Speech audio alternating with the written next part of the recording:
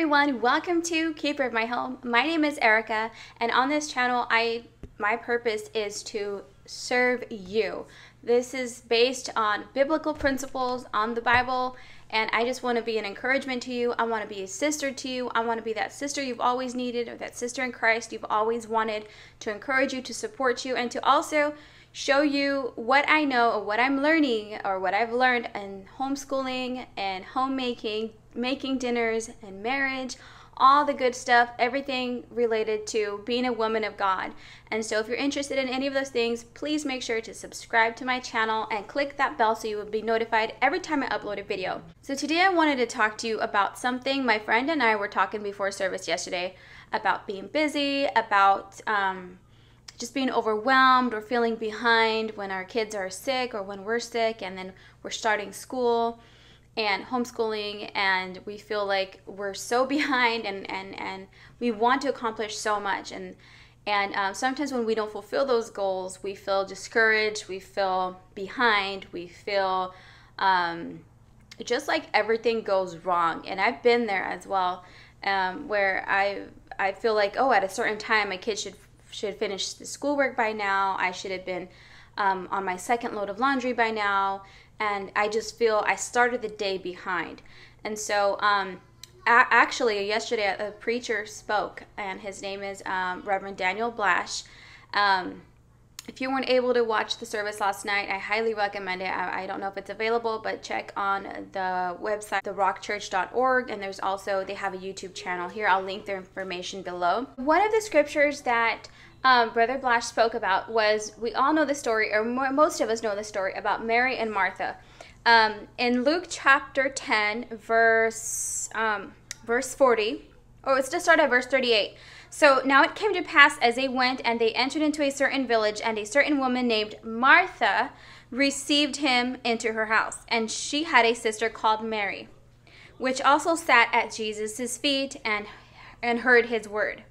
But Martha was cumbered about much serving, and came to him and said, Lord, dost thou not care that my sister hath left me to serve alone? Bid her, therefore, that she help me. And Jesus answered and said unto her, Martha, Martha, thou art careful and troubled about many things, but one thing is needful, and Mary had chosen that good part, which shall not be taken away from her.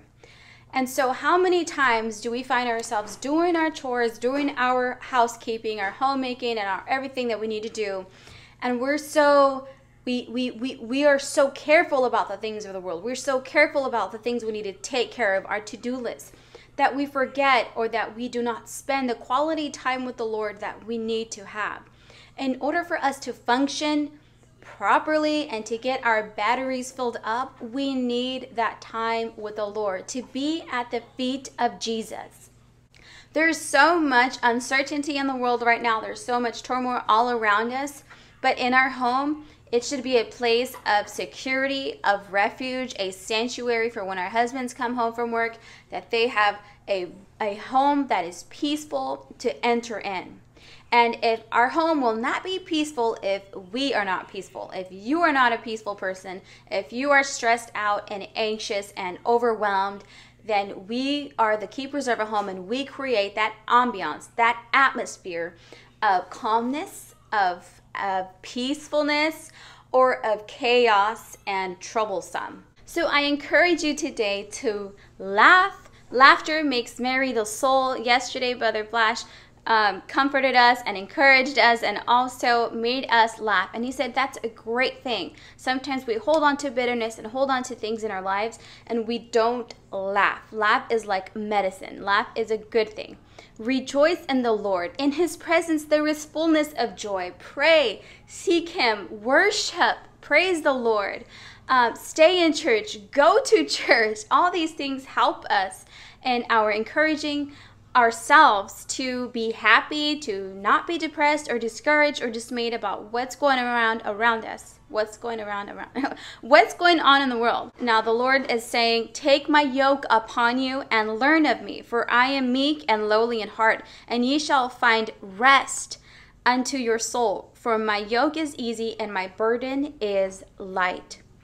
Also in Mark chapter 4, verse 19, talks about, and the cares of this world and the deceitfulness of riches and the lust and other things, they choke the word. So when you read the word, you read God's promises and you feel encouraged, and then all of a sudden you listen to the news, you read the news, you're bombarded by the things of the world. This has to overcome everything. This has to be more time spent in the Word of God, in the preaching and listening to preaching and exhortation and worship. You have to be more in Scripture than you are on your Instagram or YouTube and listening to what's going on in the world and conspiracy theories and other negative things. This has to overcome.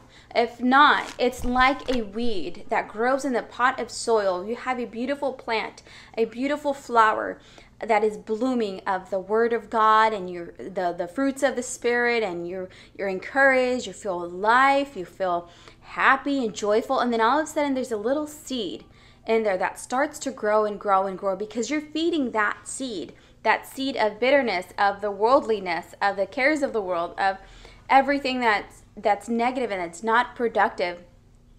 And that seed will choke that beautiful flower that is of God. And I hope you understand that illustration. It's just to say that we need to be more in the Word than the things of the world. We need to be more in the Word and more in prayer and more in fasting and more in worship and praise and going to church than we do of the things of the world. I understand we're in the world and we got to know what's going around about us and not have our head in the sand, but at the same time not be so consumed by it.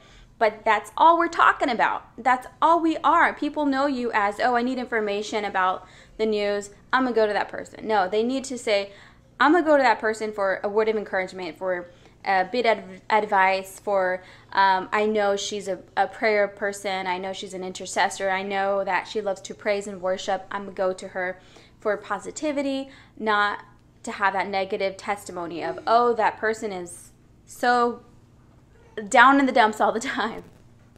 So I love you all. I hope to see you in the comments below and then the next video. So with all that said, I hope you know that you are loved, you are powerful, you are a woman of virtue, of strength, and you have dominion over the enemy, over your thoughts, and you can overcome, and you shall be that woman of God that God has called you to be. It's totally up to you, and I believe in you, and I'm here for you. So if you need anything else, definitely reach out to me on Instagram. Leave a comment below if you have any questions or any suggestions for videos. Let me know. I'm here for you. I'm here to serve you, and this word is for me, so it's always for me first before it's for anyone else. So don't feel like I'm pretending to be special or perfect, but I definitely do not. But the word that I had yesterday from Brother Blash, I had to share it with you in case there was someone out there like me. Sometimes I'm bombarded by myself or the things of the world, and I kind of needed that reminder that, hey, just pull back on the things of the world and get back in the Word and stay encouraged. Well, I'm here for you, and I hope to see you in the next video, and I'll see you guys soon. Love you guys. Bye.